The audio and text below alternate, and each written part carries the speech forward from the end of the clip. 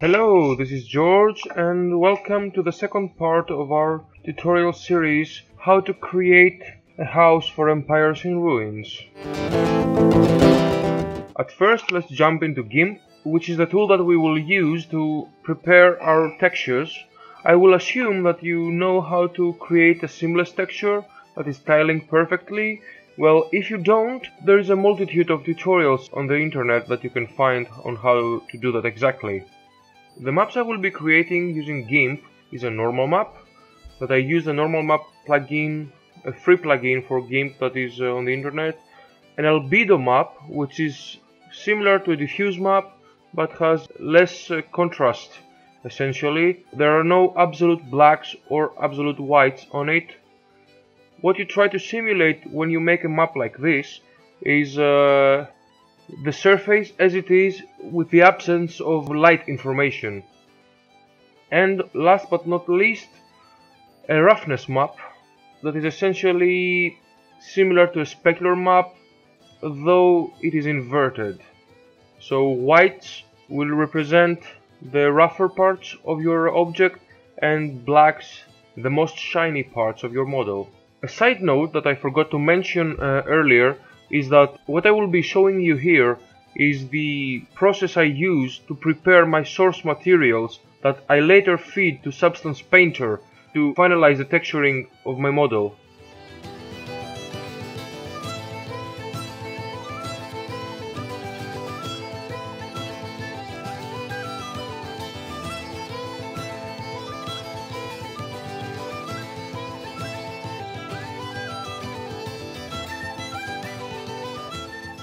What I do here is testing the maps we created earlier in GIMP inside Blender Cycles so that we make sure they work properly and avoid any mistakes that will cost us time and effort. In order to build this shader, I use a custom Fresnel node that I found out how to create by following a Cynicatpro tutorial, to which I will be posting the link below. Make sure you check it out if you're interested in physically based shading in Blender Cycles.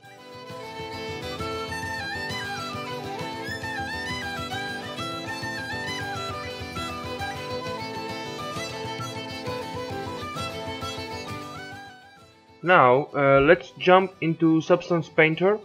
You will see me importing the maps we created earlier in GIMP and loading them into a basic material, which I will use as a base material to fill the appropriate parts of the model. Besides the procedural materials I'm using here already existing inside Substance Painter, you will see me using maybe some other textures that I use the same techniques I showed you earlier to create. For further information on how to use Substance Painter, I strongly encourage you to visit Allegorithmic's YouTube channel. The tutorials there are quite good, so make sure you check them out.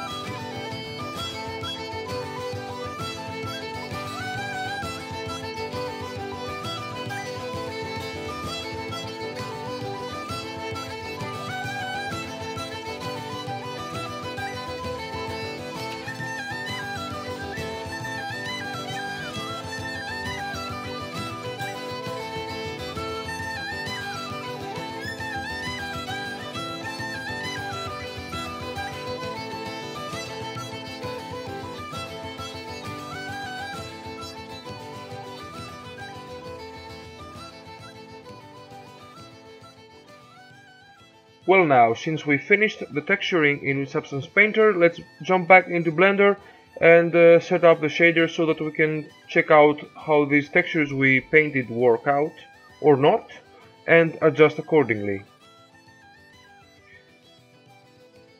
Well, this summarizes the tutorial so far. Get ready for the next part of the tutorial that we will deal with hair particles with which we will build the thatch for our model and finalize the rendering. Thank you for watching and feel free to comment below. Bye bye.